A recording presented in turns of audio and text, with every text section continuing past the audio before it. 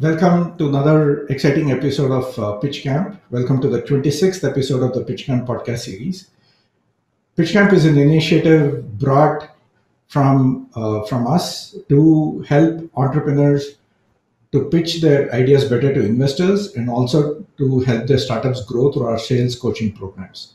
We are extremely focused on entrepreneurs, early stage entrepreneurs, to help them grow either through an external funding source or through their customer revenue models. Right. So with this today, I'm very excited to welcome Sridhar Ranganathan, who is the founder CEO of b2brain.com. And without further ado, let's get into the conversation on understanding how sales tech is bringing up new opportunities in a connected remote world today. So welcome, Sridhar. Welcome to Pitch Camp and welcome to the podcast. Hi, Bimlesh. Thanks for having me at Pitch Camp. I've been an audience in several of your sessions, and I think it's really an exciting format, and you bring really nice speakers and topics to the audience. Wonderful. Thanks for having me. Excited to be here. Yeah, absolutely. Thank you so much. This is a new series that we're starting, focusing on on technologies that help companies, startups propel their growth, right? And that's when I found B2Brain working on a very niche, exciting space, and that's where I thought it will be good to have this conversation to our audience as well. So, talk to us a little bit about your background, your journey until you started B2Brain, and then we'll get onto what was the concept behind B2Brain and where we are today. Okay, sure. I'm an engineer. I passed out of IIT Madras back in '95 with a degree in naval architecture. Wow. Okay. As far away from what I'm doing right now as possible. Right. Except that both involved using the brain. I used to work in shipping for a few years. As a ship manager, taking care of oil tankers and bulk carriers, and as a superintendent of the ship. And the job there was to make sure that the ships did not stay in the port for too long. Right. Okay, they were out at sea running voyages and running charter for the clients so that the company will fetch money. Okay, so in essence, the job was to make sure the ship was ready enough to leave the port as soon as possible. Or I was in charge of, releasing ships from the port, okay, as fast as possible. Then, as serendipity would have it, one thing led to the other, and I ended up becoming a project manager at AdventNet, which is what Zoho was called back in the day, the turn of the century. Then AdventNet was going through a transformation. We introduced product management as a profession. I was probably one of the first few product managers starting there, looking at building products, taking them to the market, and so on. Spent some fantastic years of growing at AdventNet with working closely with the founders and several people in the entrepreneurial ecosystem today with whom I've had an amazing opportunity to work with. Okay. Fantastic. Several startups, ex-Zoho startups, highly likely that we would have interacted in some form or fashion. Right. Freshworks, ChargeBee, Facilio, what have you, many of them. Then I ended up moving to Yahoo, where I, had the opportunity to build some very nice consumer-facing products. Yahoo Jobs, Yahoo Maps, Local, all of these products. I was a product manager back then. Again, another startup mafia from Yahoo, right? We talk of right. Several people ex-Yahoo who have started. Highly likely we've interacted, interfaced, and it's such an energizing thing to work with people in your company who then go on to build new stuff. Okay, it's always a different caliber of people and excitement that we have. And from Yahoo, I ended up going to InMobi. I was the first VP of product at InMobi. And the company had this rocket ship growth from 2008 to 2012, 13. When I left in 2013, I was initially running products there, and later on, and that's also where I met my co-founder Karthik, who again, of course, he's from IIT Madras as well. Both are from the same batch, but we ended up working very closely at InMobi, so we got to know a lot more about each other and our ability to complement what we are doing. Uh, and as we left InMobi, the idea of what we were going to do, kind of the genesis happened, uh, which, I used to tell people that I moved from, having done product management for like 10, 12 years, where I was in charge of shipping product. I used to say I moved from releasing ships to shipping releases. That was the Right. uh, nature of how the job changed. But I've also had a very, very keen interest in, user experience design and interaction design. This is an area, having been a naval architect or trained to become a naval architect, drawings are my lifeblood, literally. Right. Right. So Right. I used to think of how do things happen when users have to interact with something, and that passion continues. It's not gone away all the time. People in my team will tell me, it can get sometimes very difficult to kind of get some stuff out because we'll be making sure certain things are really, really proper, and we still, of course, make a few mistakes, but we focus on making sure we have given our best to the user experience before something goes out. Right. So the genesis behind what is B2 Brain today has been literally my startup or entrepreneurial journey. Okay, in all the three places previously, which boast famously of amazing mafia, amazing people who have come out and started companies. I was an employee, early or mid stage or whatever. But once I came out of InMobi, along with my co-founder Karthik, we were thinking about what is it we wanted to build. We started a company called Credibase. Right. Okay, and Credibase set out to build a business graph for the world, for the B2B world. Our Okay. simple thesis was that businesses and companies are built by people like you and me. Okay, so the interactions between us could lead to amazing use cases that could be found. Right? We went through several iterations. We built a team. We always believed that it's important to have a very passionate and spirited team behind doing stuff. I mean, it's very, very natural and obvious that one can't do everything by oneself. Right. But the even more exciting thing about building companies is the fact that you bring in people who are very passionate about some area and throw the problem at them or throw them at the problem and support them in their ability to do stuff. Pretty soon you realize that magic is brewing and it happens every day. Okay, one of the things we have held very close to our hearts and almost as an execution culture in the company is code goes to production every working day. Okay. Okay, So it's something. Sorry. no, I'm saying so you're not just a continuous integration company, but you're a continuous delivery company. Yes, it has to. I mean, I actually think that code going to production is literally the heartbeat of a cloud company. Right. Okay, if you're doing it at regular intervals, you have a very fundamental, amazingly inbuilt momentum in the business. Okay, True. it just gives you that many faster, high frequency opportunities to test and validate hypotheses and keep learning and going forward, right? Absolutely. And the first stage of a startup is always this very rapid learning of how do you get a product market fit, or when do you get a sense that you have actually hit product market fit for that stage of the company, Right. right? Because one of the things I tend to believe in is that the PMF or so is not like a cut and ride stage in the company, but it's an ongoing evolution. Absolutely. You evolve the product, you end up attacking a different or adjacent segment. You have to hit PMF there. Right. You have to hit some revenues, or you have to hit some user growth or engagement. Any such important North Star metric for the company, the PMF is an ongoing exercise, right? Are you on it? With every customer that churns or every user that drops off, you're looking back and saying, look, do I have to do something to stay in that PMF zone? Okay. So Right. in that sense, I respect teams that can actually ship stuff. Okay. And so we've always looked at that as an important parameter of how we build the company and how we bring in that execution culture.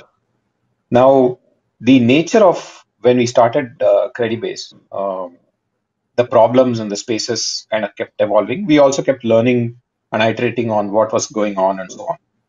So somewhere middle of last year, there was this, I was working with a few customers, and there was this moment of enlightening, or the light bulb moment, if you will call it, right? Where, we saw that several companies, B2B companies, and again, post my Yahoo times, all my experience has been on B2B companies, and I continue to be very, very passionate about that world. Right. So everything that I'm talking, you have to look at in the context of B2B and not so much consumer focus. We believe in user focus, not B2C as a business model. Now, we saw that companies all around were investing in inside sales in middle of last year. Okay. And what would happen was these teams were generally, given a very short ramp time to get to full quota. Okay. At the same time, these teams also saw significant churn. Okay. Right. And teams would be put in place, people would be hired and given like 2-3 months of training, asked to ramp up and get to full quota.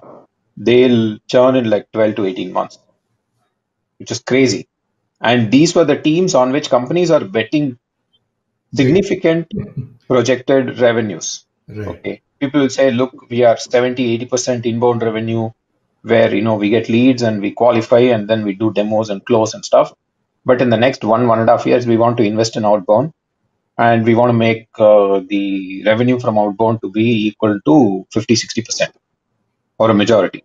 Right. Now, if that's the world where you believe your bread and butter is going to be, or you're going towards, and you're hiring people and you're spending time on training and stuff, and they were churning in 12 to 18 months, something was not adding up. Okay.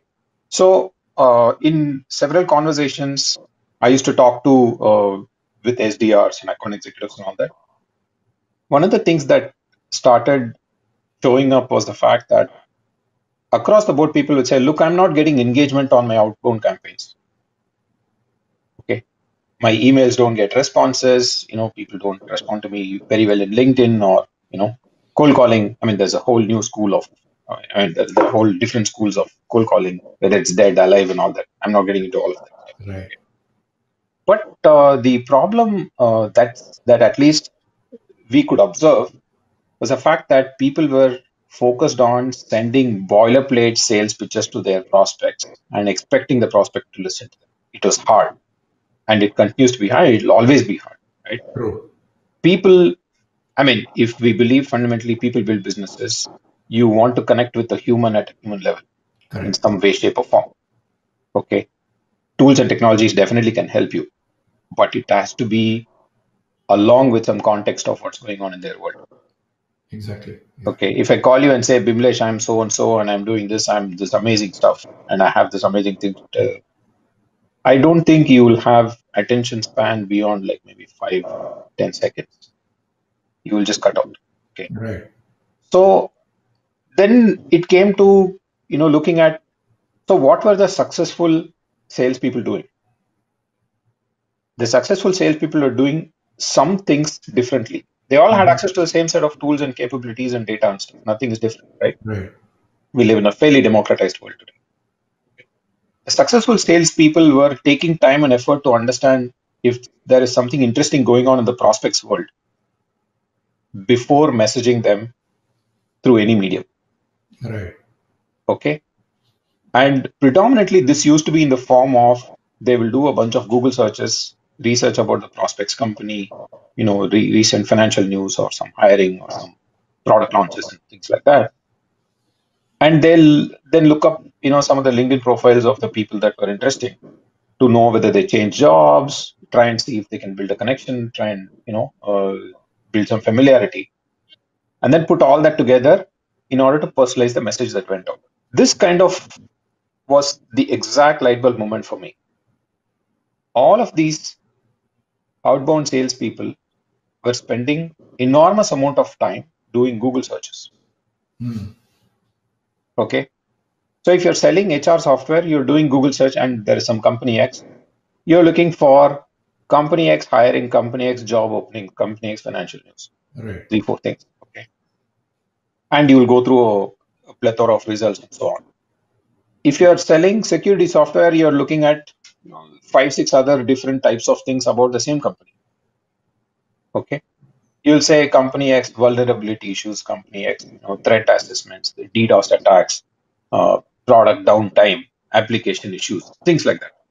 So depending on the business you are doing, you are looking for a set of inputs and insights about that company by doing simple Google search. Yeah. But you're spending enormous amount of time doing that. So if you have to handle, 100, 150 target accounts in your outbound motion every month or quarter, each account can easily suck out between 20 to 40 minutes of your time, Yeah. Each day. Yeah. right? Imagine if at 100 accounts, you are spending more than 1.5 weeks every month on doing research.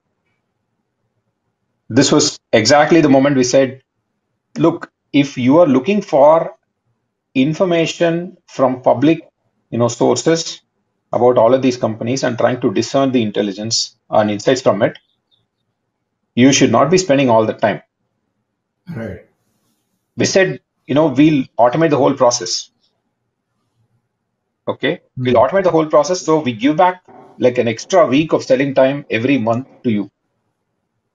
So your chances of hitting the quota is 33% higher. Right. Yeah. Okay. That's an excellent value proposition. Right. So that's the number one.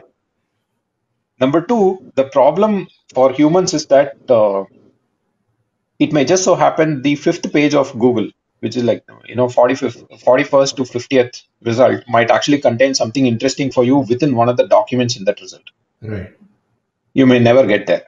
So you not just waste a lot of time, you may lose the chance to actually get to some interesting insight about the company.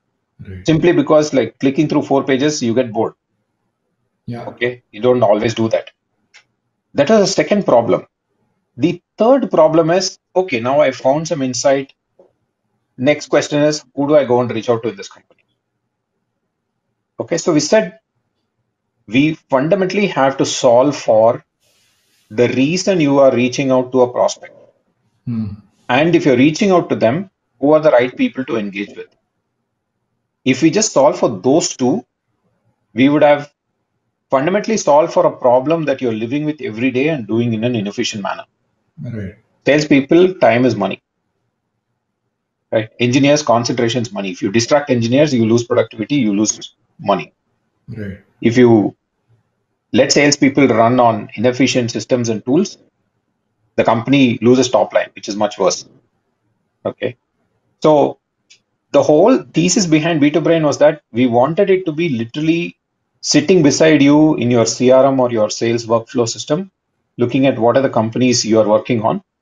In the background, do all the research for you, bubble up information on what's interesting, and then show you some talking points saying, Bimlesh, this is what is happening at Walmart. Here's why you should go and speak to them. Okay. And then giving you 2 or 3 recommended leads saying these are the people based on your business and the company that you're going after. In essence, it shrinks your research time, gives you insights that you may have otherwise missed, and gives you a pathway to engage with that company. Right. Okay, all in a very non-intrusive fashion, which is why the name B2Brain. It's like the brain, right? It's Right. behind a lot of your decisions, almost all of them, but it's never in your face. Okay, so that is the ethos and the principle and the backstory with which the product's been built, Fantastic. right? So And true to its nature, it sits with your CRM, Salesforce, HubSpot, Freshworks, then sales engagement platforms, Outreach, Salesloft, several other integrations will come. But it's a very easy, nifty, and ready to start with integration and user experience. A salesperson can install it on the Chrome browser and it connects to your Salesforce and starts working. We looked at the last few months, there have been several changes in the technology stack in the whole sales ecosystem, right? right. So yeah, I think there's still a lot to go. This ecosystem can be made fantastic with better tools, data, and intelligence. So when did you guys start rolling this product out? Was it pre-COVID or was it during COVID that you that you started your early versions around the product? Yeah. So it was very interesting. I think the first beta of the product, which is like the very first Chrome install and somebody trying it out, was the day after Christmas last year. Okay. Okay. And in Jan was when we said, okay, it seems like it's working for a few users. Let's kind of go and get a few more beta people, Hmm. okay, to try this out. So between Jan to March, we were really focused on getting the beta, getting people to adopt, use it, and then learn from how they're using it in their workflow, in their world, see how to sharpen stuff, figure out the process for, because there's a web dashboard and there is a Chrome plugin. Okay, you Right. got to figure out the process of how they are going to work together in tandem. It can't be out of sync. How Right. it sits with your CRM, learn all those integration touch points and all that. So then we saw that engagement was picking up.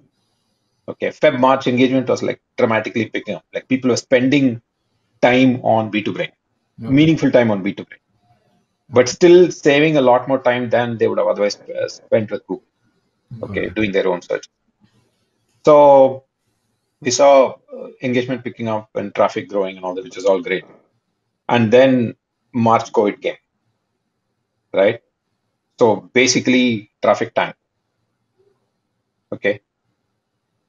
I mean, in hindsight, I can hypothesize on how life was in Right. back in March, April, May, June, right? But then our whole point was, look, it's not like everyone's gone away. It's that there is a reduced usage because everyone is facing flux in their worlds. Right. Like a Okay, there's temporary nothing much to do, pause. Like a temporary pause. Yeah. right? And every time a company says, look, we're going to downsize or we're going to cut costs and all that stuff, you know what groups and functions are on the chopping block, right? Right. Discretionary marketing spend gets taken away and salespeople get fired. Okay, these are the two most obvious things, at least in the tech space, or technology, computer software, internet products world that we live in. So it was, I mean, there were a bunch of companies that were trying us out, and we could see news coming out of several of them saying, look, people are getting this thing. Every day I would see on my LinkedIn feed several people job changes, or I'm out of job, open to work, all of those things, right? It was very, it was kind of tough to kind of wade through that period. Right. But the focus was, look, this is all going to come around some point in time. We didn't know when. So let's keep working on how do you make sure the user engagement and the value is being delivered properly. Okay, let's worry about everything else subsequently, right? So thanks to the team was like completely focused on hitting the ball. That's it. They were not looking at the noise in the stadium, Right. okay, which is an important thing to build. Um, Sometime in middle of April, we planned and did a launch in Product Hunt. Hmm. Okay, we said, look, you can get initial feedback, but you wanted more. Okay, Right. and And all of from a diverse group of people as well. Yeah. yes, precisely. It's always nice to get initial feedback, and it's very often likely the case that the first few users of the product will tell you nice things about the product. Just because you are being gutsy and showing the grit and trying to get something out, people will be just nice to you. We Right. got to go beyond the nice to the real. Okay, and the product hunt launch was a great experience for the team. Okay, because we Hmm. saw firsthand how people felt about it. We were up all through the 24 hours, I mean 32 hours or so, right? We had planned, we had reached out to our networks, we had reached out to people beyond them and had them try out. And the SaaS Boomi network, a bunch of founders that had been part of groups that had been part of, friends, people we had worked with previously, and all of that stuff. It was an amazingly supportive community, right? Across very diverse groups of people. We saw lots of feedback about B2 Brain and people articulating how they feel this could solve their problem. Right. Okay. Having been a product manager, one of the things I'm always wary of is that I'll keep drinking my Kool-Aid. True. I'm very, very conscious of it. Okay. And it's an easy thing to do because what you're doing, the solution or the feature gives you comfort. The market shows you reality. Okay, so the more you listen and the more you adapt and recalibrate your view of what you're building to what they see you're building, it's always better, right? It was an important learning experience for us. So that kind of gave us also a sense of what is it that we should be doing as part of the roadmap, and how do we get to customers, what sort of customers, segments. The whole positioning and who we are going after became much sharper and much more focused in the following 3 months. By June, we were clear who we want to go after. Fantastic. Okay. And the moment that clarity emerged, like somebody could wake me up in the night and say, who's your segment? I could describe this is Right. what is happening, right? So along this period, and I'll talk a little bit about where I saw the ecosystem also evolve, right? In between. I also saw that this is really the time when I learned the amount of innovation that's happening in the sales tech landscape. Mm. It's incredible, right? Every piece of the funnel, every step of the workflow, every type of role, all of them have newer thought processes, newer problems being addressed. Okay, how do you make a person productive? How do you make a step in the funnel more visible and transparent? Right. Right? How do you make a step in the process or workflow more effective? Three dimensions on which innovations were happening, right? So, like for example, pitch camp. You give sales coaching. You want to make somebody more effective. Right. Plain and simple, right? Somebody does, you have products that are giving you revenue visibility, revenue intelligence. They're giving you more visibility on the step of the pipeline, right? So it was possible to kind of look at the world and say these are the three broad dimensions in which innovation was going on. Okay, at least from where I saw. Uh, Once we identified this is a segment, here's where we play, and here's who we are not, and here's who we are. Right. It then became a question of how do you repeatedly execute that go to market, Correct. Yeah. right?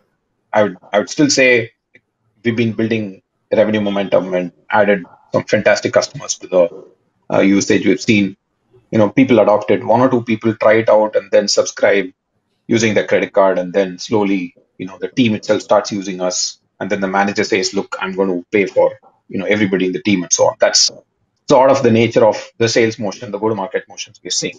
Now I know how the pieces are coming together, at least as of right now. Like even my thinking and view of the market is an ongoing product market fit Right. thesis. Right. Yeah. Very interesting. Couple of things I pick up from from a lot of the points that you shared. One is it's so important that also to understand what you are not when you get the clarity of what you are, right? I just love that point of view. It's so important for both an entrepreneur and as a product manager, perspective to very clearly understand that the segments that we will not go after, it might look interesting, but that is not where we want to spend our energies are, because the value momentum is not very high.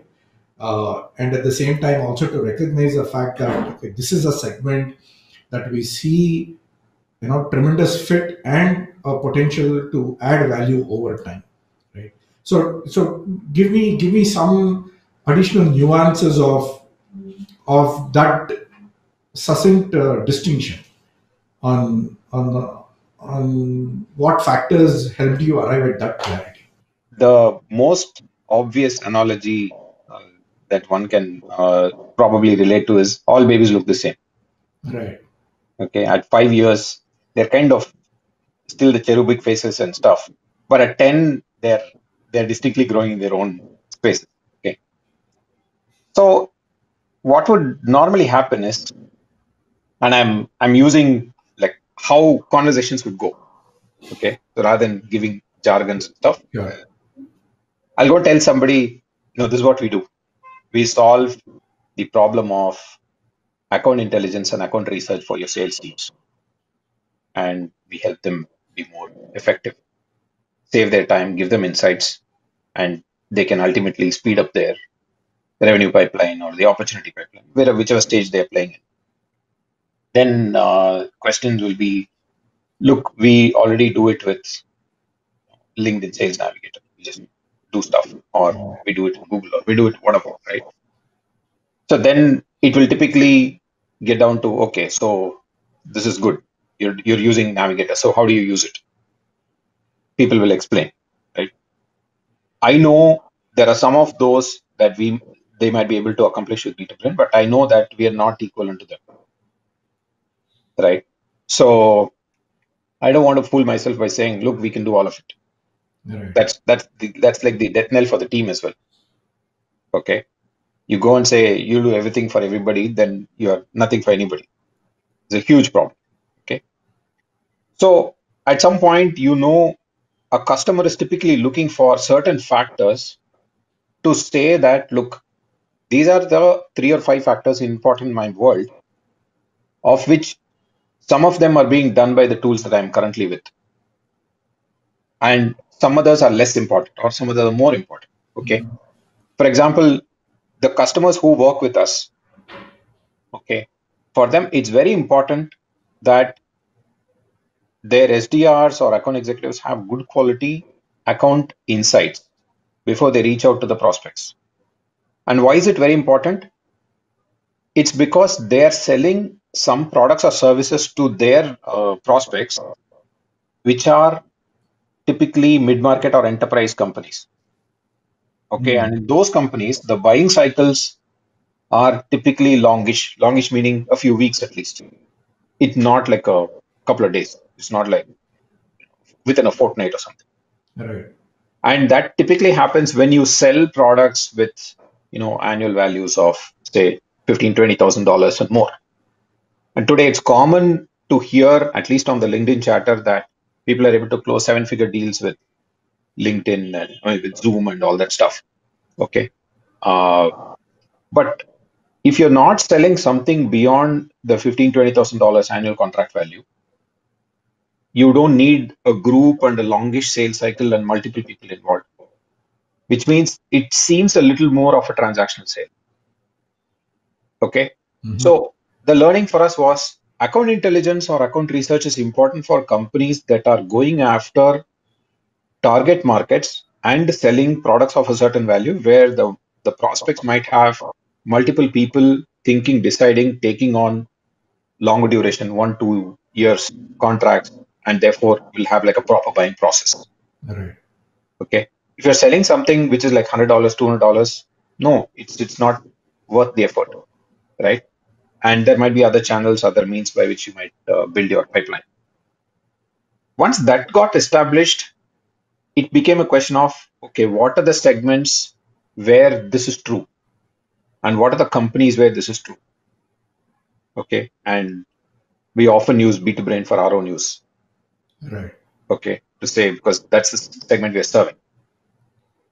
Then the other problem that we had to carefully manage and recalibrate in our positioning and go to market is, I already use tool X. So why are you different? I already have a database. Okay. So in this, I'll give a view of how I see the sales tech landscape, okay, just to kind of put things in Yeah. context, right? I look at it as 3 dimensions. Okay. Companies and products that are focused on the technology or the tools, the workflow. Okay. Software.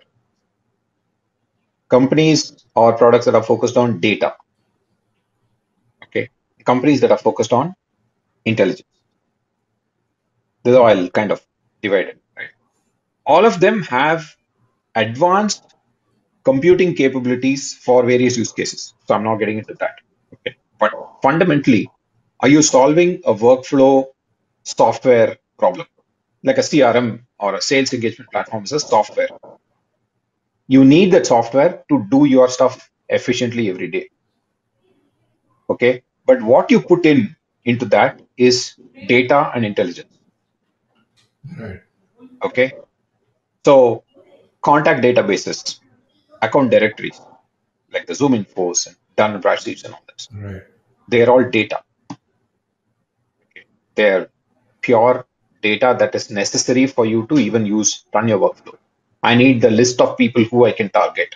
I need the list of companies that I must, focus. I need the list of companies that belong to my territory.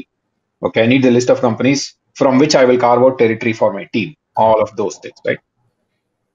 And then there are products like us and LinkedIn Navigator and Owler. These are all giving you more contextual intelligence for a company. Okay, saying yours for company X, this is what's happening. So you should think about it. Okay, we go a step further. Okay, we say you're doing X, Y is happening in the company. Here is why X and Y are connected, and therefore it makes sense for you to go after them.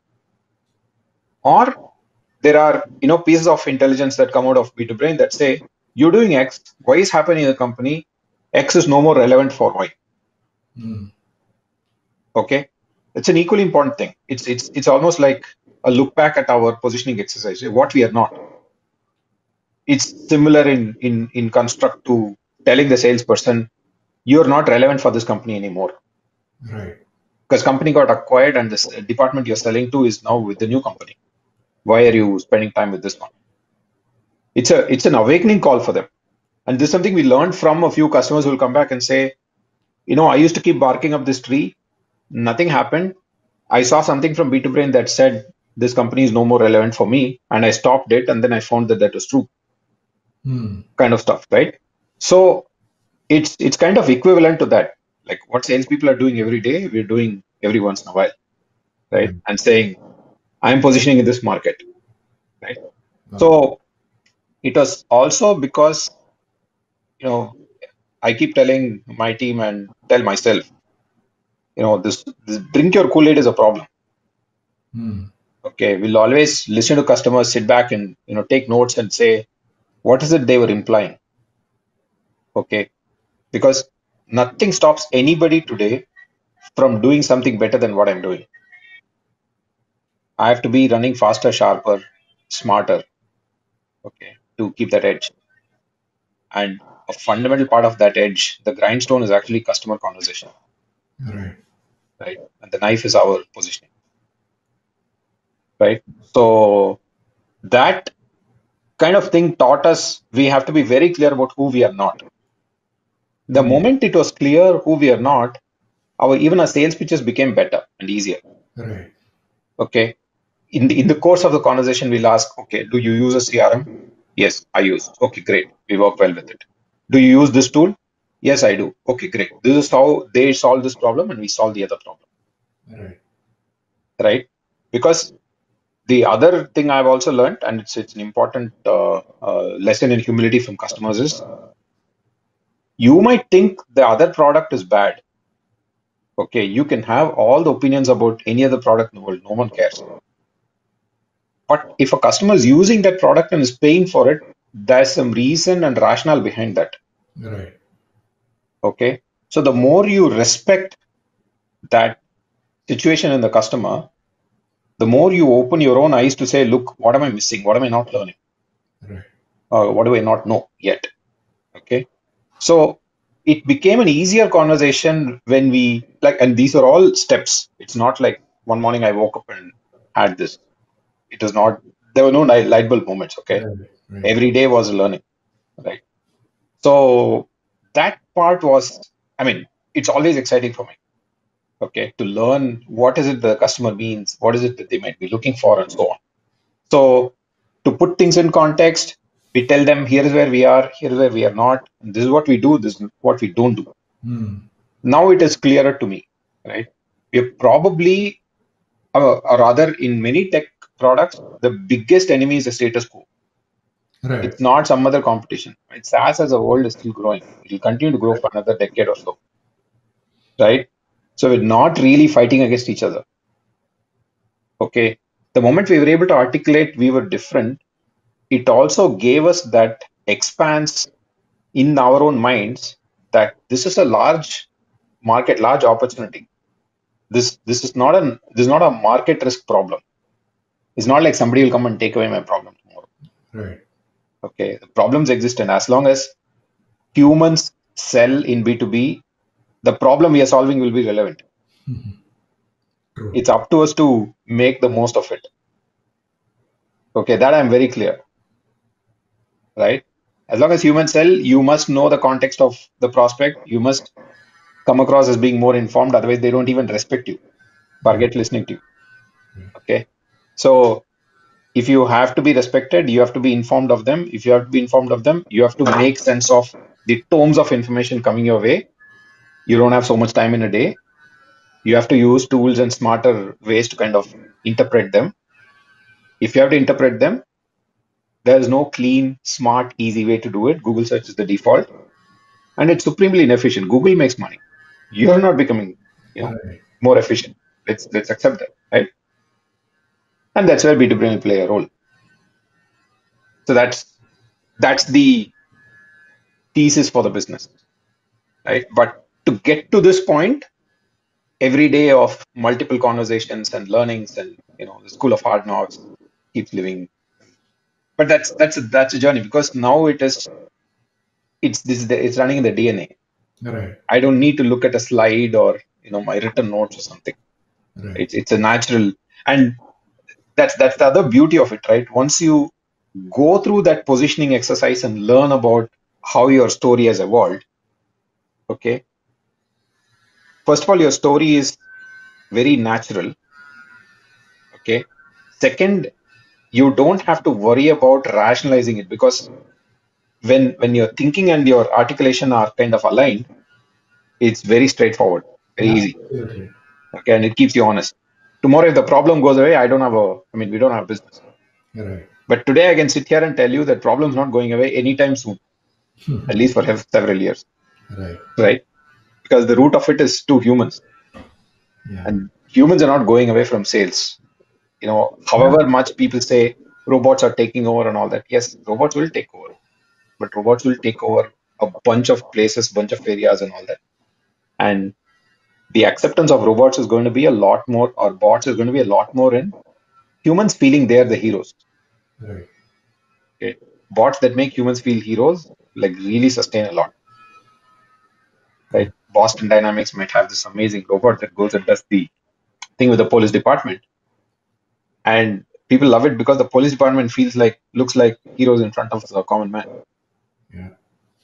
So it's a example from another world, but important and related all the same. Fantastic. I had one question, regarding your product hunt experience, right? So when you started to see this diverse group of people uh, using, the Breedwayne Chrome extension, did you see a usage difference between geographies and between cultures or between size of companies?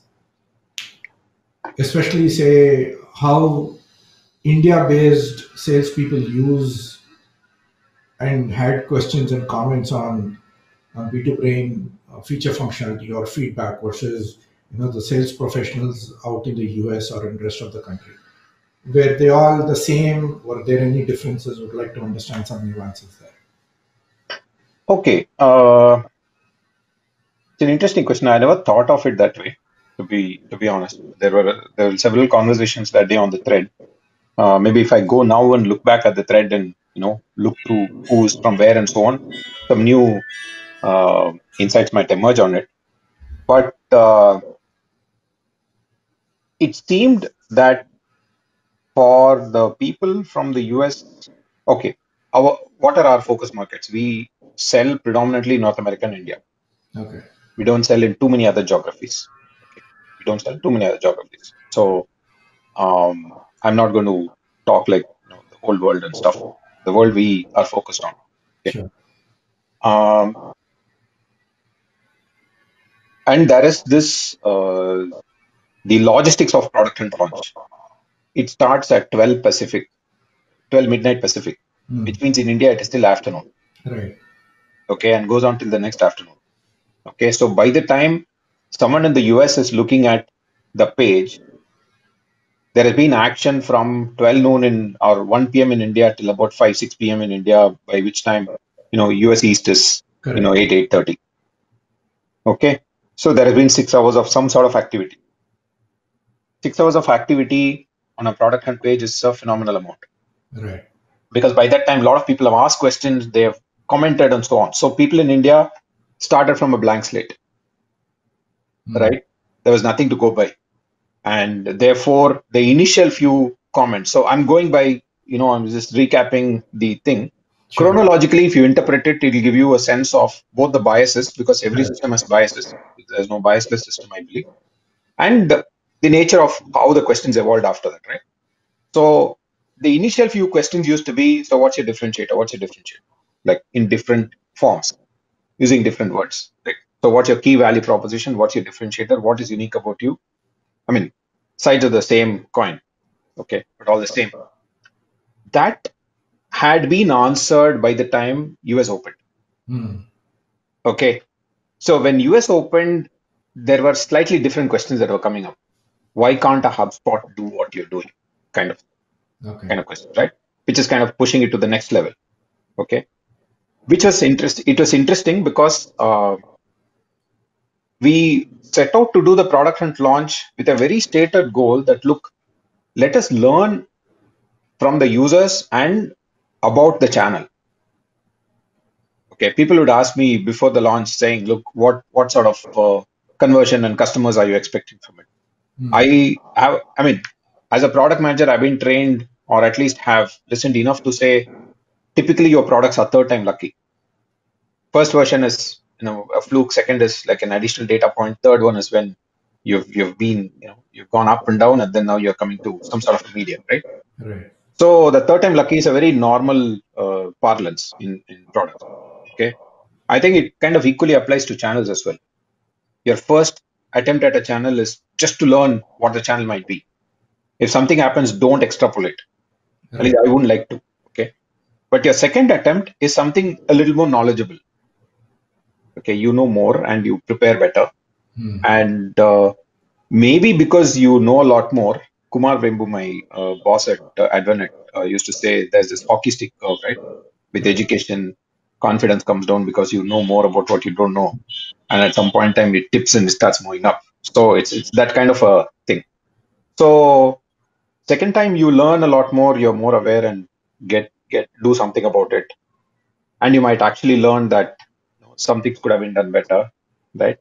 You're less uh, reckless, not reckless, less adventurous second time around. Okay. Third time, you're far more measured, you're far more deliberate. Okay. But from a questioning standpoint, I thought the audience in the US were probably a lot more feeling the pain at that point in time. Okay. Okay. The other other factor I'll point out, which was baked into our broader go-to-market hypothesis itself, is that one of the key segments we target today is companies in India that are going to the US Right. and selling B2B. B2B SaaS today is coming of age in India. Right. There are several companies that are doing outbound motion, and they all kind of understand the nature of the technology stack, the nature of problems that are to be solved to keep the SDRs, account executives effective, and so on and so forth. So rather than looking at geography, I kind of can now segregate questions in terms of people whose target market is India and people whose target market is US. The questions tend to be different Right. because they're kind of playing in different segments completely, right? In India, the problems are a lot more. Can I just get any sort of account and contact data? In the US, the problems are a lot more of, if this is the persona, this is the kind of company, what sort of insights will give me engagement with them, right? So they're kind of different problems brought about by the nature of the markets people are playing in. Okay, so that's, to me, that was an important learning, because several people from India posted on the thread like towards later part of the day, and those questions were very focused and oriented towards a market. They were like, I can read the question and tell you this person's targeting this market. Okay. Okay, that's the nature of, and that's how salespeople are likely to be, right? One of the key um areas of business acumen a salesperson brings is knowledge about their market. Right. Okay, and that's what actually makes in as the company grows, the challenge for product management is actually distilling that knowledge from salespeople, because salespeople have extremely unique and interesting perspectives of the market they play in, of the segments they have, right? I mean, this person has relationships with 50, 100, 200 enterprises, okay, key people in those enterprises. They kind of can second guess the way in which those people will behave. If you're able to translate, distill those learnings and bring it into your product, it's a different level of impact you can create. Otherwise, you'll only think, this feature has to work this way. In Right. markets, it might be far more nuanced. In certain markets, it's very nuanced, right? Like it's normal in sales cycles to see that you put a credit card payment thing, somebody in the US will just go pay and be done with it and move on. Somebody in India will come and say, look, can you do this? Can you, I have a PO process. I have this, steps to be executed. This person has to approve, and so on and so forth. They'll just be different. Right. Okay. So we learned that those nuances existed, and that kind of sharpened our like focus on how we go and pitch, how we sell, and who's the segment, right? So the people that we go to in US markets, or the people that we go to in Indian companies going after US, or the people that go to Indian companies going after India are different. Mm. They're all not the same, Right. right? Those are some, again, going back to the positioning thing. Are you going after the right people? Right. Are you clear what you are and what you're not? And if you go after the right people, are you able to demonstrate some value in a manner that they can appreciate it? Right? It kind of comes down to those factors. Fantastic. Yeah. Coming to the last segment, Sridhar, uh, in the last 10 years or so, we have seen sales tech bring in, as you rightly said, decompartmentalizing the problem statements, and there's a product for every step in the entire sales process, right? Something like contact nurture, right? What full contact and clear bit does was until they came out, not many people even understood what problem they were solving, right? And now today, with by default, you assume that every CRM comes with that piece of a plugin or as an add-on. So now with account intelligence, where do you see sales tech evolving? With this completely connected remote world that many of us have adapted today. Access to technology, access to solutions is now almost available to everyone at the same price or at the same cost. Right? So I see this account intelligence. Quite a few startups are coming up in this space across the world. I know of a company in Canada who is also building an account intelligence company. Now, account intelligence is also going to become a default sales tech stack to be adopted in an organization. We see coaching tech stack being adopted within an organization, call analytics being adopted within the organization. So now, so when a new sales leader is trying to set up a sales organization, not only has to think he or she not only has to think about the the aspects of bringing in people, but also bringing people who can adapt to consume these new technologies. So where do you see in the next 5 years or in the next 10 years, from where you are today, how this sales tech stack is going to evolve, and what would be some of your predictions to see the next big disruption happen? Okay, loaded question. Maybe because we are at the end of 2020, the word prediction might just be trending a lot more, I guess. But see, the easiest thing to look at a market, the easiest thing to do is to complicate stuff. Hmm. Okay, the hardest thing to do is to actually simplify it. Okay, Right. and I had to learn this by trial, or in a trial by fire when we went through our own positioning and learning. Right, we still it's continuous journey. But in the course of doing that, at least I can clearly see the sales tech stack. I mean, as we talk of products that are being used by sales. Okay, let me put it Right. that way.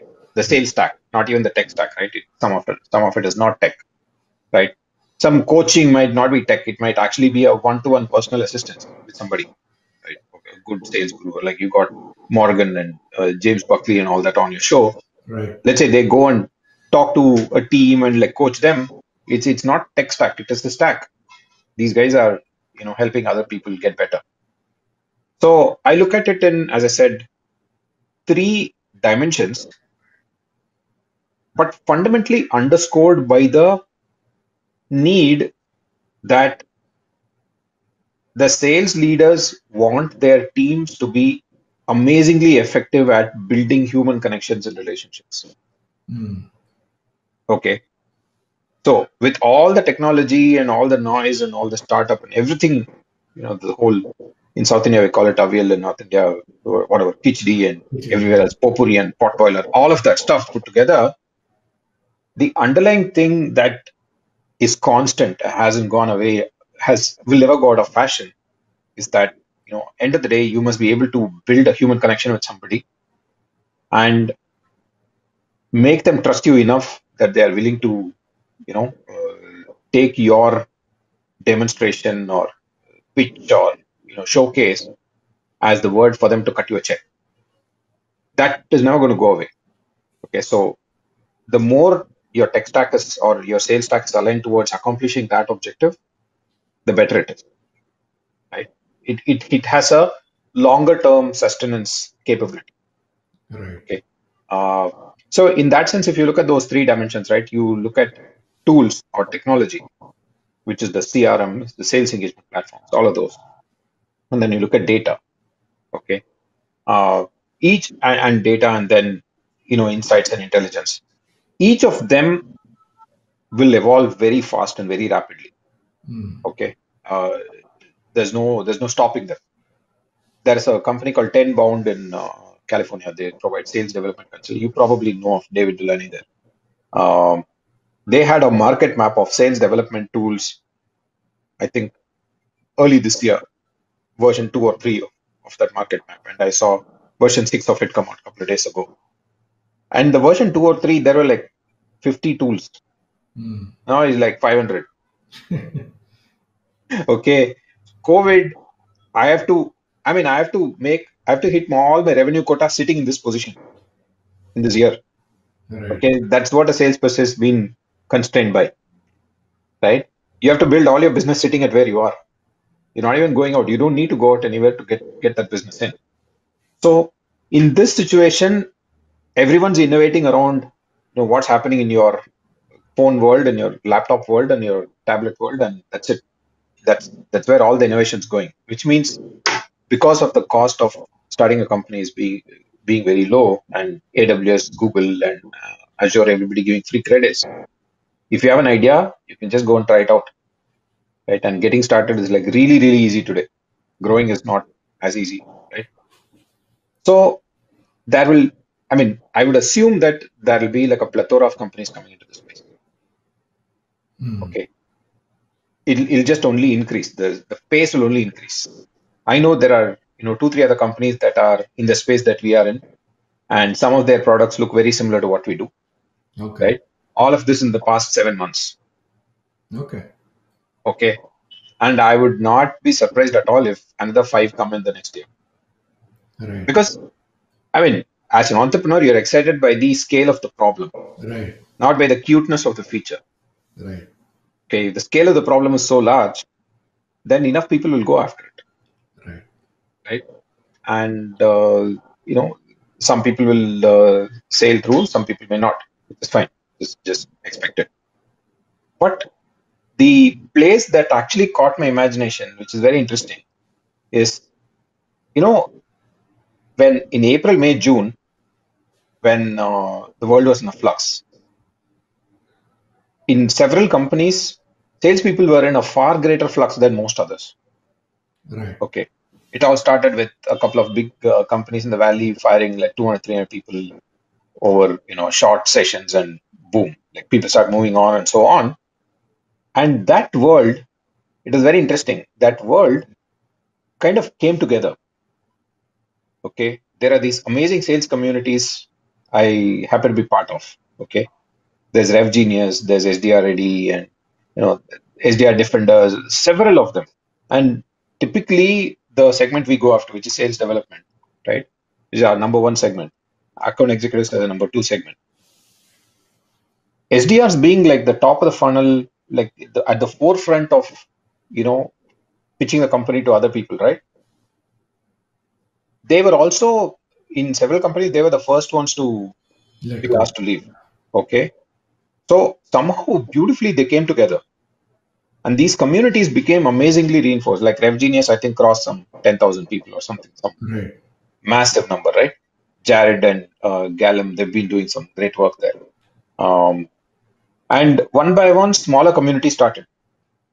Okay. So talking of this need for human connection, these community like Scott Lacey and Amy Wallace's Thursday Night Sales is like another big movement, literally, right?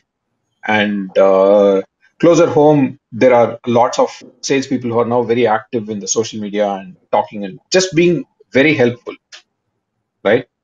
So this need for reinforcing human connections and staying together, trying to pull each other up, it's an incredible thing that I saw. Despite all the tools and stuff, yes, you'll go back to your desk and you'll do your daily workflow, but you are not missing the bigger picture that there is a world out there that's supportive for you.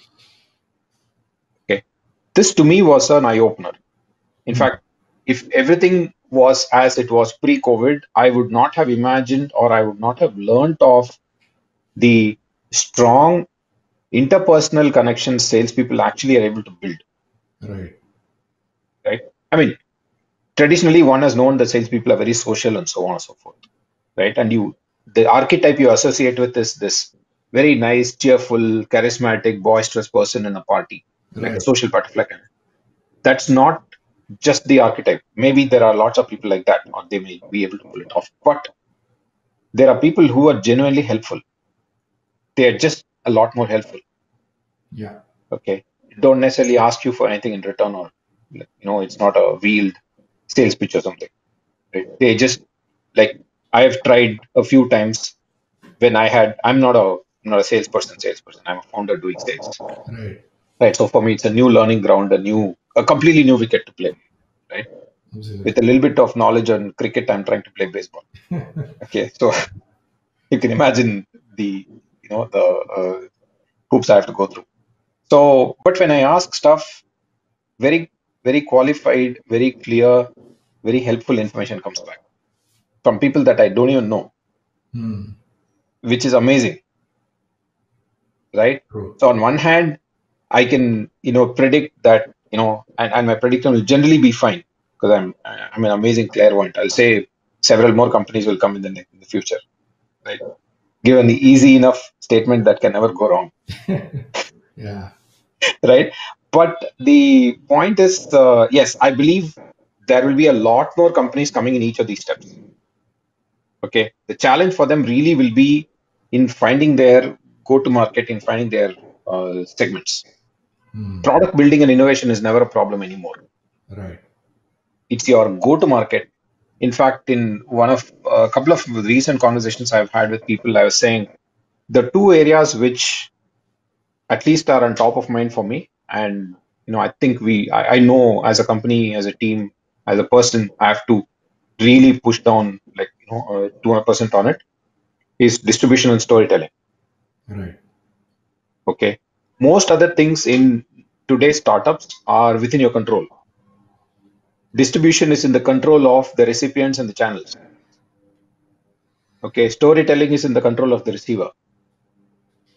Okay, like in conversation, right? Listening is 50%. Right.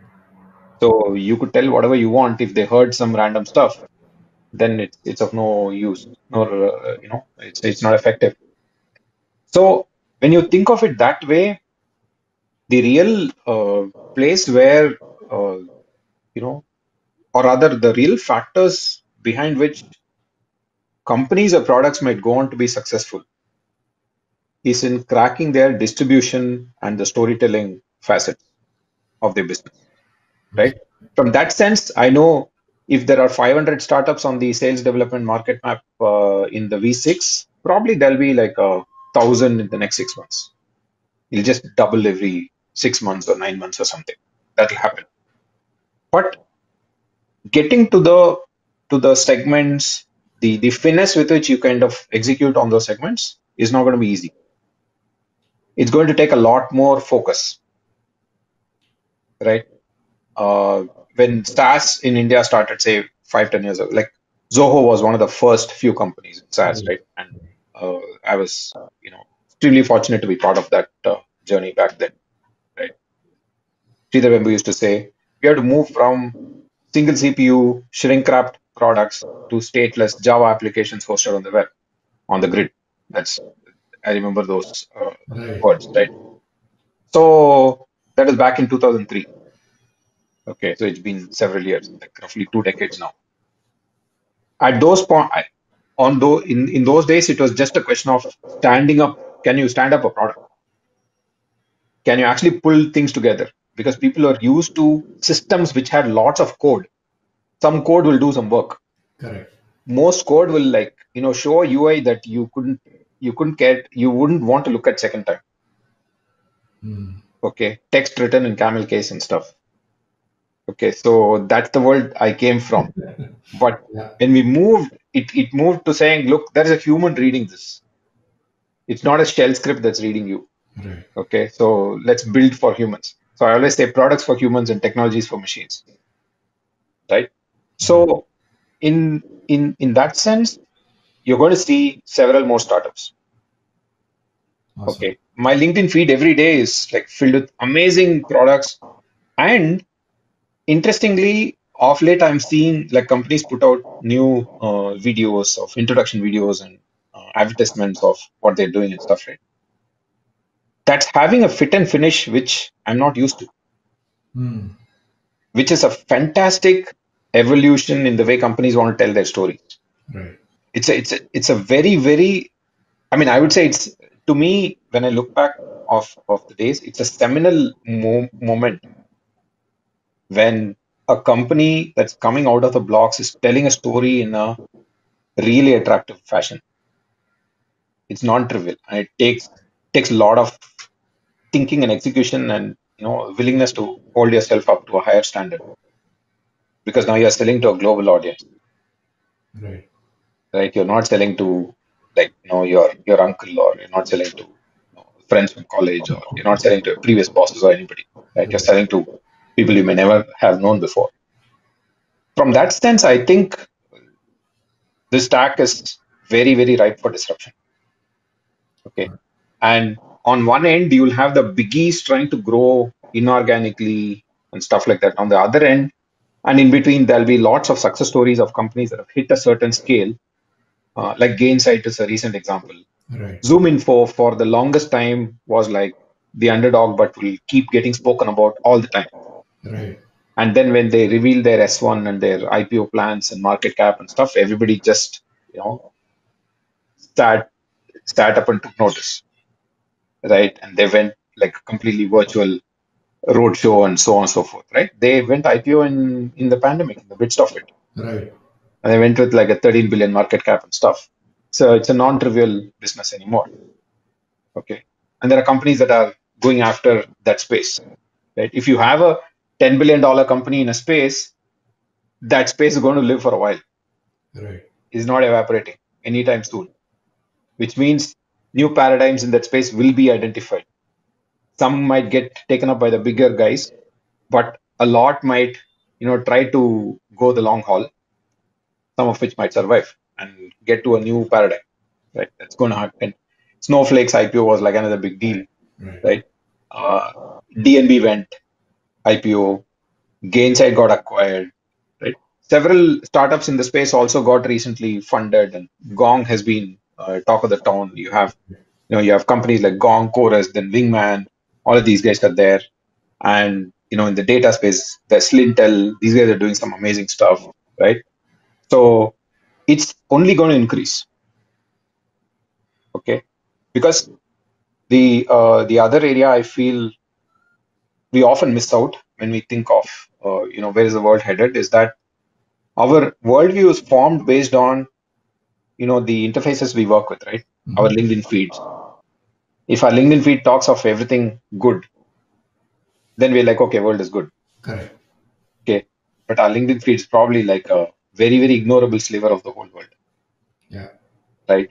In the US alone, when Outreach did a fundraise a few months ago, they said US alone has got about 6+ million sales professionals.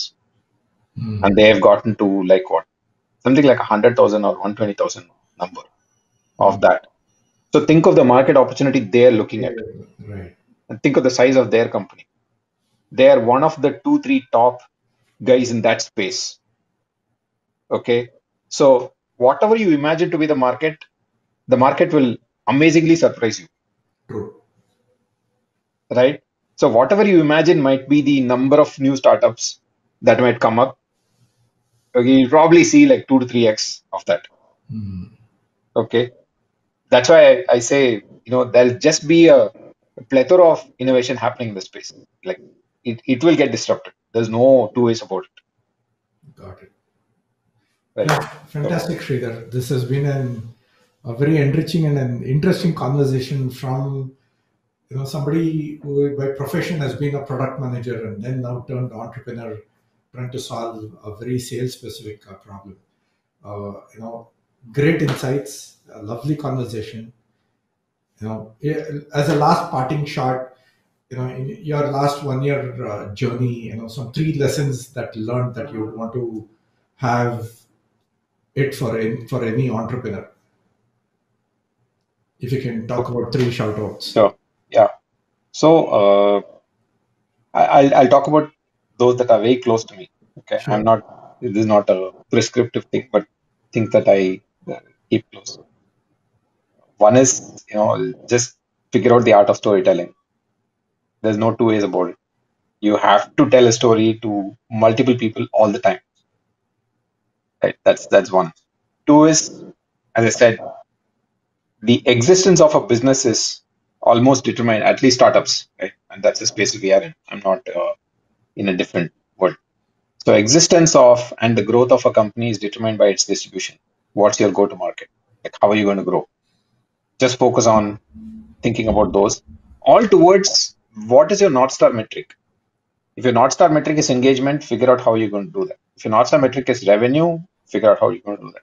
If it's something else, whatever be it, that's like how are you getting the distribution to hit that North Star metric? Right? The third is find a way to keep your execution engine on. Okay. So this is one of the things, in fact, I would uh, significantly credit my co-founder, Karthik, to for instilling that DNA in us, right? Karthik's point always is, look, for a startup, just being alive one more day is a big deal. Okay. And that's just the way it is. That it comes with the territory or the terrain. But it's important to keep moving. You can move sideways, you can move front, you can move back, doesn't matter. It's important to keep moving. Okay. Never stop. It's like the horses and elephants, right? People say if the Right. horses and elephants lie down, it's hard to bring them back. Okay. And I'll leave you with one example from shipping. Mm. Okay. Today I was surprised I didn't bring up too many shipping quotes, but they are generally filled in my because I sailed for a year. I saw how shipping systems work very close in very close quarters. So ships engines are massive engines. Okay. Like Right. two people can get into one cylinder and they'll be like 5 cylinder engines and stuff. Okay. They burn 50 tons of oil every day when running. To start the ship, to start the engine, you need air, not fuel. You can't start the ship engine with fuel, at least these big bulk carrier oil tankers. Mm. But to run it, you need fuel.